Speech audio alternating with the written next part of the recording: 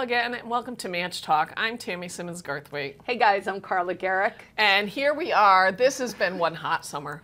Like, it is just hot. I was so thankful that it rained last night. It was quite a deluge. Well, I water my tomato plants, and there's this one perennial that I feel bad for because it looks like it's just crying every day.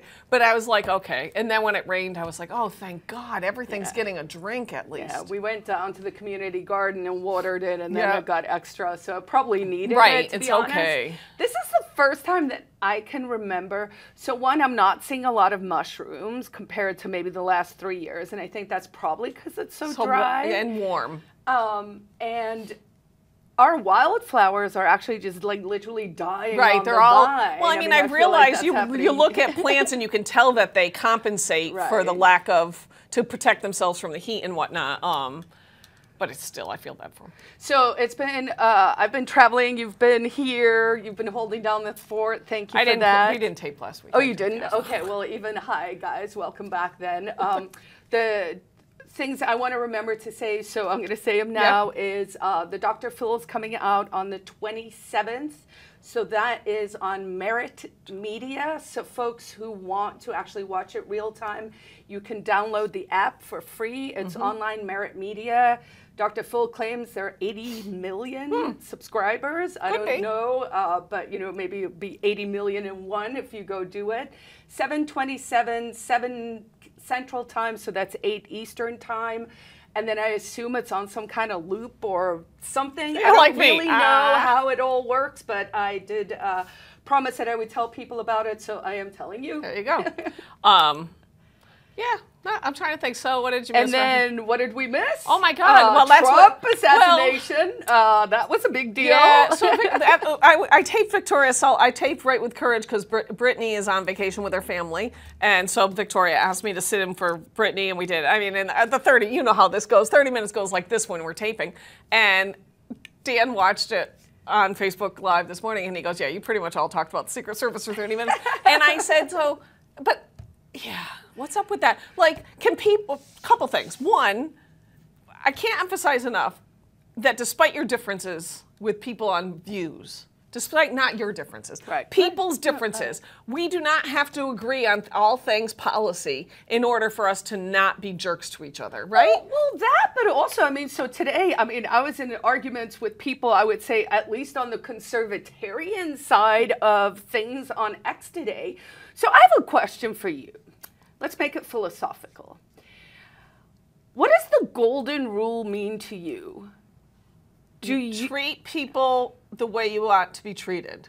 Okay, so that's how I understand it. So, like, if I don't want people to be a jerk to me, I shouldn't be a jerk to them. So ethically, according to the internet and also according to how I think we grew up, and I think, you know, it's in the Bible, and Matthew's, right? So regardless of where you take your source of what is sort of guiding how you're going to navigate through life, the golden rule is treat others as you want to be treated. Fair. Apparently, there has been a shift. Because we probably redefined it. Now people say the golden rule, which made my jaw drop, is treat other people the way they treat you. No, and I'm that's like, not it. That is a perpetual completely the opposite of what it is. Right, because then it's basically, so I had this very, actually it was a very respectful disagreement, basically on X, where people, so what happened for folks who maybe aren't following as closely as this, so because of the attempted assassination on Trump, right? There are all these lefties, I guess, or progressives on social media kind of saying things like, oh, you know, if only it had been 2 inches closer. Which is just terrible. Advocating for the death of a man. Right, doesn't matter which man. It doesn't matter who, right? Like, people are online going, gee, I wish this person had gotten killed, which is shady, okay? Right, terrible. And then hit the delete button on those people. And on so Facebook. Now, you know, libs of TikTok and some of these are finding, you know, the one I saw today was an old lady who works at Home Depot who got doxxed for saying something unsavory, saying that, you know, she hoped that it was successful. and has now lost her job. Yep. And there's several of those. So I'm suddenly not okay. the right is doing cancel I was culture gonna and say, doxing, which so we were against there 6 months ago. was an incident in Manchester, from what I understand, and I'm not going to say the person's name because it doesn't matter, and I don't want to contribute to it. Total jerk. I'm going to give him that. You know what? Maybe, I mean, there's a part of me that says, you know what? If you're a total jerk to everybody, it's going to come back on you eventually because that golden rule thing. However, I'm not a fan of making the presumption that it's my decision and it's okay for me, going back to the golden rule, to try to destroy your life. So there was an incident where somebody was banned from a Facebook group, as they should have been, and other people posted where they worked and said, you know, I wonder if their employer, and I don't know if it's true or not, but this person lost their job. And I said, I'm not okay with going after people personally. You know, I don't know that person well enough in real life to know that they're not perfect. Like, maybe you're perfectly fine at your job. And the pressures become not just on what should we do about that person, but then the pressure shifts to what should that employer do based on the social media pressures of you must now do something. So it's interesting, right? Because I'm very torn about what I think the future should look like. Like, on the one hand, right, the panopticon that Orwell wrote about, which is basically the all-seeing eye, right? Mm-hmm. So the idea was that we would create this society that was a 100% surveillance society, so everyone would know everything. If you extrapolate that dystopian literature for the notion of God, say, right? Yep. So there's an omnipotent being, Yep. or there's an all-knowing entity, there's right? something, right, that is watching you. And I guess for man, it works best when we kind of think someone's watching us, because maybe that lets us behave better than our natural flawed inclinations, Yep. right? Okay, fine. But then it's kind of like, okay, so in some ways what is happening with technology is we are spinning up the panopticon. It's this very strange combination of state surveillance and private surveillance, which the state actually is just straight up buying from the private parties. So now we have basically fascism in our surveillance world. And instead of people behaving kind of better, it seems like we've made it worse. We're behaving worse.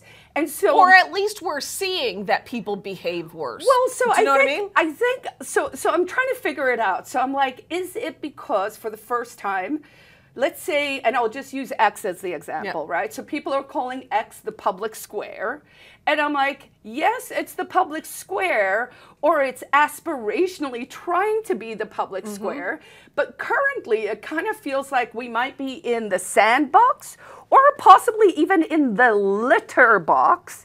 And we have to scale our way into a regular, into the public square, where we as decent humans, let's say, I mean, my background's actually academia and law, right? So I'm like, oh, give attribution, use footnotes, say when it's someone else's idea. Give people an ability to back out of their position. Ask Socratic questions, put things in a, hey, have you thought about this way? All of that, right? So I guess what I'm saying is those of us who are in the public square part, I think should have basic rules of engagement that are, hey, we argue this way. This is how we argue fairly, but there's rules, unwritten rules of engagement. There is, right? And so if you want to be in the kiddie box at the children's table, which apparently a lot of people want to, you can sling your feces over there. But as you level up to where the smart people who are actually trying to make a difference, we should be able to say, this is how we're going to behave over here. And sometimes in this box, the answer is just agreeing to not agree. To disagree. Right? We just don't agree. I can't tell you how many times I say that to somebody. We have a whole conversation and I smile and I nod and we have the whole thing and my brain says, is this worth engaging or am I never going to get through to them? And I say, you know what, it's okay that we can disagree. But also I think that because of technology, we have been spun up into this manufactured world where we actually, it's the hubris of thinking we know too much, where everyone's like, there's a right answer. No, there's lots of answers usually. So there are lots of answers. And you know what? And this is a hard one to swallow, is a lot of times you're right and it doesn't matter. Exactly. You can stand there and go, but I'm right. But that doesn't change. Whether it's an argument with your husband Yep. where you are righteously like, the toilet paper has to come this way. Law, right? Right. It doesn't matter. And so what we need to do as a society is, one, just kind of accept that. Maybe like a little more energy towards radical acceptance. Truly. Not where you're telling yourself, well, I guess I gotta... But then you're harboring all these things that still come out. You just actually have to when you're talking about the golden rule, I wrote this down because you're talking about people now twisting it to say, I treat you the way you treat me, as opposed to, like, so in other words, if Joe treats you like crap, it's okay to treat Joe back as crap. But now you're treating somebody like crap. So two wrongs never make a right. That's like another thing that we were always told. Just because he did it doesn't mean you should do it because it was wrong when they did it. So I mean, honestly, so I think postmodernism, one of the things that came out of postmodernism was like, oh, you can't talk in cliches. Like, you can't say things that, these truisms, you must find new ways to dynamically say new things, which has basically led us down a not primrose path, because that's good. I don't know, yellow brick road. Yeah, some dark path, some dark path that that is not serving us, because there's so much language actually in the world of sort of just truisms and known things. As a younger person, I've been saying this for 30 years of my life. So when we say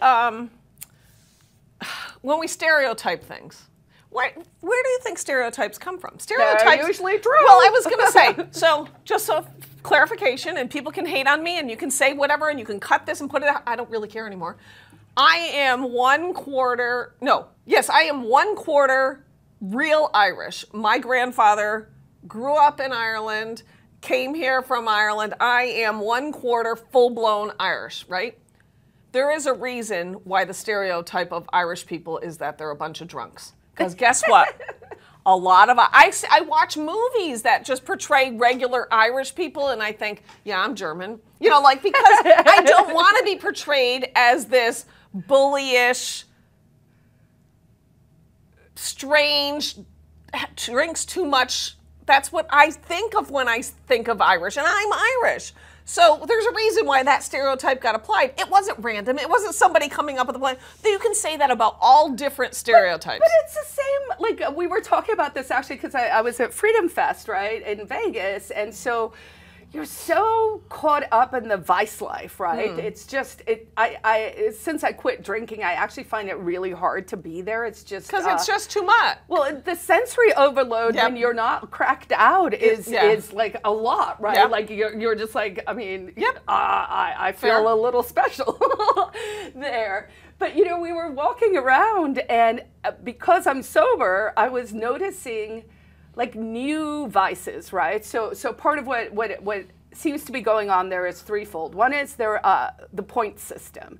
So no one's talking about the capitalistic point systems that is basically also a social credit score. You're just opting into it, right? So all these hotels and all the casinos and everything are giving people points so they keep coming back, right? So it works. It does work. Of course it works. I do it all the time. I'm like, I can buy from you because I get 12 points. I don't know what those points mean. I did it this morning at Williams Coffee. Yep. I got 8 coffee beans, and then I got 12 coffee beans. I looked at the girl, I go, I have no idea what the coffee beans give me. She goes, oh, it gets you a free coffee. And I'm like, okay. See, so it works. I am the opposite. I'm the kind of person who still doesn't have actually I got one, but like a frequent I don't have one. Dan I don't has like one. any of the point stuff because it's like you have to manage it. But what technology has done now is it's made it seamless to manage it. Yep. So suddenly if you do buy at Starbucks once a week. It just accumulates, and eventually you can have a coffee. Like, hey, right? I agree. So they're doing that in Vegas. Because they've sort of pivoted away from just like, the prostitution and the drugs, and I mean, that's all still there, but it is also a little more family-friendly, foodie destination. I had a fabulous, fabulous meal at Gordon Ramsay's kitchen, 5-course, spent way too much money, delicious. But sugar as a actual Lure is everywhere. Like there are these ads everywhere that are literally like, I love sugar. I love sugar. I mean, Donuts, there was donuts, a store donuts. called I love sugar. Like everywhere, and being so aware of it. You know that, I forget, is it a movie or something where the guy walks and he has the goggles and he can like see the world for what it really is? I don't know what it is, but yeah. That sort of landscape. It feels like that, like you walk around. Right, and I'm always so amazed. aware. Like I saw a thing the other day and it was like, something donuts is coming to, I don't know if it was Manchester or Nashville, and it was like, people were like, oh my God, and I was like, who cares about a donut shop? Like literally my brain was like, why would I be excited about a donut shop? But that's because we don't buy donuts. Right. Like But that's a neural. it's the people who go to Dunkin' Donuts and get the whatever it's called, regular, and you watch them, sugar, and I'm like, oh my God, my stomach would be so upset. So someone said that like one of the regular drinks at Starbucks comes with 6 pumps of sugar. Right. That's what I'm saying. A regular coffee at Dunkin' Donuts has like 5 or 6, like a lot of sugars, plus that much cream, and I'm like, oh my God. So what's so interesting, because I kind of fell off the wagon between Porkfest and now, and then I did a fast, so I did the reset, so everything is back on track and on balance. But like for those 2 weeks where I was consuming carbs and therefore sugar in a way that I haven't done in years and years, you can actually feel it in your noggin. Yep. Like you become heightened in the same way when people consume too much caffeine, and you could be like, oh, I'm jittery and I drank too much, right? Yep. And if you miss your coffee, which we did on the way back from Porkfest, and we were driving, and Louis goes, I'm getting a headache. Like no tomorrow. Yeah. And I was like, you know what? We didn't have coffee today, and it's 1 o'clock, and we're both like, whoa, junkies. But the point being, from a physiological perspective, these are addiction cycles, and they're addiction cycles that we have to identify, whether it's sugar or all sorts of things. Salt. I mean, different people have different things. Right? But it's that sort of that loop Yep. that you have to start to feel and then actually question. And that loop is tied to manufactured fear that is created by propagandists. Like all of it feeds together, because if you are unbalanced physically, you are actually easier to manipulate, because it's easier to tap into. Like it's very hard to actually unsettle me. Well, Louis, I'm a little more volatile, but like Louis is very, as is Dan. And so if he's on a hiccup, I mean, then it's you. I know. I don't know if I've talked about it on the show. I think I've talked about it with you. So Dan and I have been taking, I can never say the right word, semaglutide. So that's the GLP-1. That's basically Ozempic, but we're not taking Ozempic. We're taking a compounded version of it. And we're on probably week 12 or 13. And I have a friend who's very much into diet and exercise. Like she's been a health coach and everything. And I talked to her. I said, you're going to hate that I'm taking this. And she said, no, actually I don't. Because all these things are tools, and different tool. If you can get from point A to point B using that tool, it's better than never getting to point B. So, but what is point B? Point B is a healthier weight and better diet. Okay. So for me, that's what for me. Dan won't like me saying this, but I do think Dan has a little bit more harder time sticking to a diet than I do. But then I'm with Dan, so then I don't eat well. If Dan doesn't eat well, I don't eat well. So we have to make sure you guys are enabling each other. We compound each other. So on this, I mean, in fairness, in 12, 13 weeks, I've lost 18, 20 pounds. So I was like, holy cow, but I feel different. You know what I mean? And you're talking about that feeling of jitteriness or the sugarness. Part of what this does is tell you that you're full faster. And you really learn that real quick, like when, that feeling when you eat a big meal and you're like, oh, I shouldn't have had that last pile of whatever. But this comes after a smaller meal. So your brain is saying, okay, no more. And then over time, you're eating less. And over time, your body should be accommodating to that. And for me, personally, that would mean I'd adjust my habits. Now, does that mean, does that mean I don't want food? No. But it goes back to that same thing.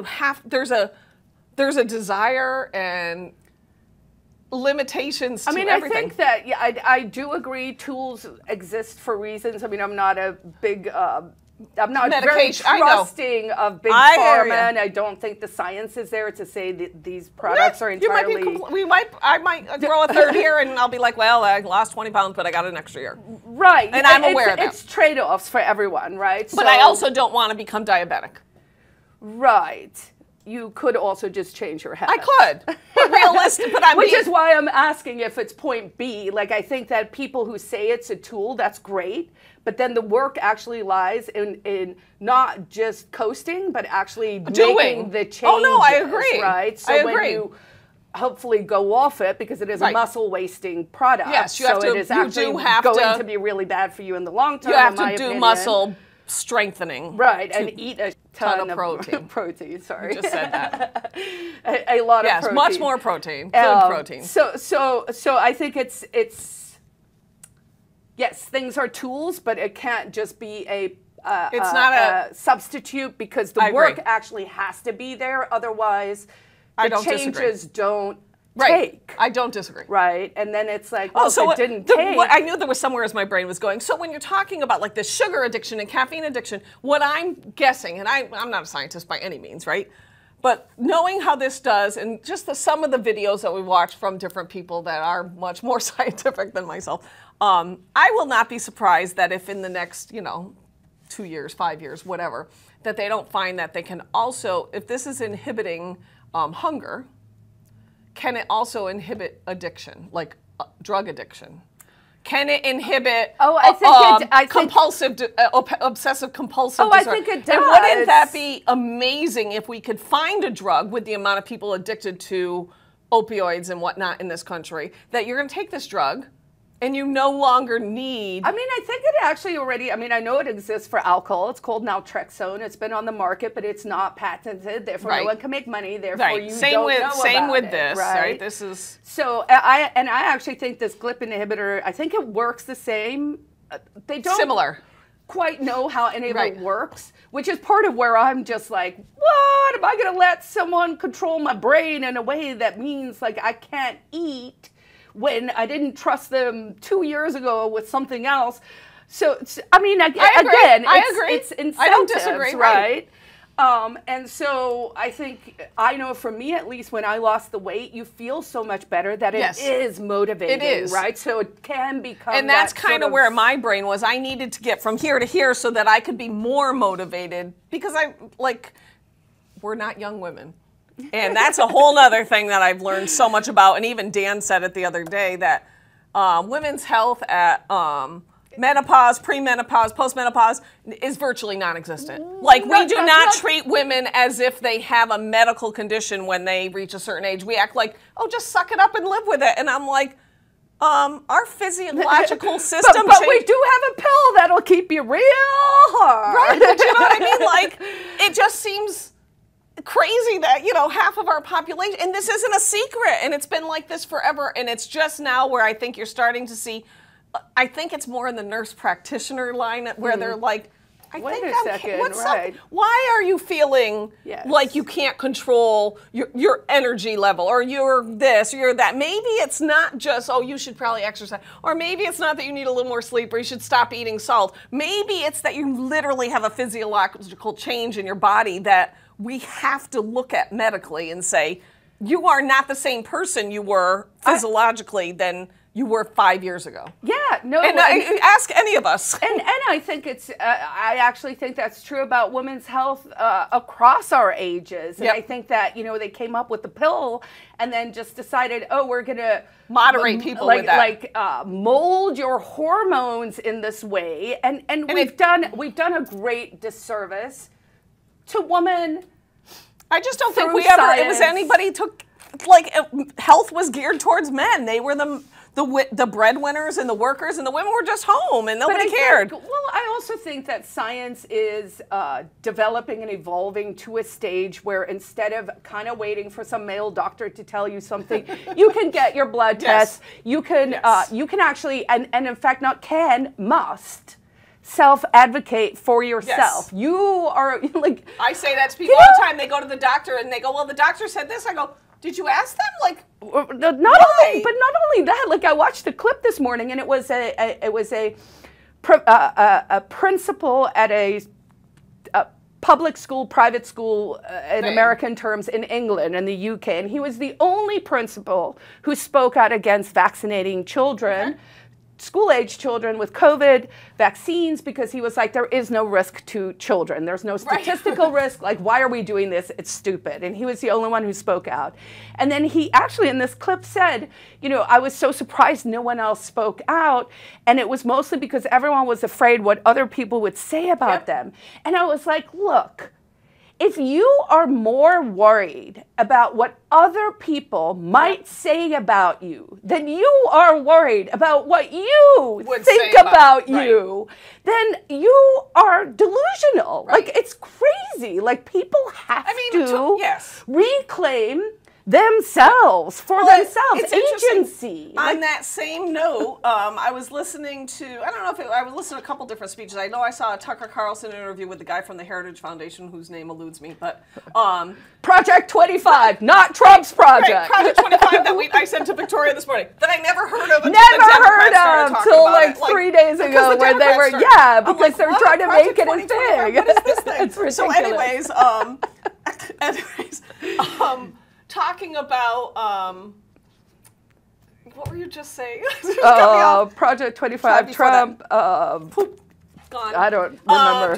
Hormones, that is science. It's not our fault. It was gone, it doesn't matter. It's irrelevant. But there are, you know, like, you have to stop and think about what people, like, what you think and how people think, and I can't remember what my point is, and I can picture I mean, but so it's basically, I mean, the point was, people have to start claiming a sense of self-ownership again, a sense of agency, a sense of who you are, and forget about what other people think. I know when it was. So right after the assassination attempt on Trump, within hours, Elon Musk came out and endorsed Trump 100%. And they were talking about, why do you think he did that, right? Besides the fact that he also pledged $45 million a month to the PAC for the next whatever many months, so good luck with that. But they were talking about, like, why do these names do that? And I think it was Tucker Carlson that was saying, well, because it gives agency to other people. Because you've been for years saying you can't support Donald Trump because you're evil and a racist and you're a bad, bad person if you say you support Trump. But if other people start to say, I support Trump, then it gives people agency to say, well, I support Trump. So it's this ripple effect that shouldn't have to be. Right. But that's how tight we've wound people into not having their own agency. Yes. That we have to give them permission to have an opinion. Right. And also, just, you know, let's just be candid.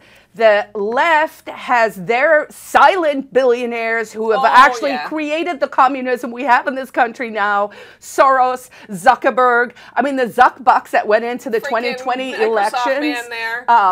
Bill Gates. I mean, and all his who crap. So, you know, just because there's some right wing doesn't mean there's not just as much or more on the left. The billionaires are all there. They're all doing their own thing. What you got to figure out is what you are going to do. You.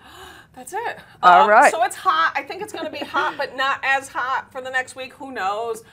Take a walk in the morning when it's cooler. We'll see you guys again. We'll see you next week. Bye, guys.